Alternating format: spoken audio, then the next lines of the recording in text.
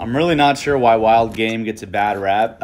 It's actually super healthy. People normally think it's greasy and gamey and unhealthy for you, but that's just not the case. With the games such as venison and elk and antelope, it's actually similar vitamin and mineral composition as beef, but it's got the protein and the low calorie and the low fat as like a lean meat such as a chicken breast. Today we're making antelope smash burgers.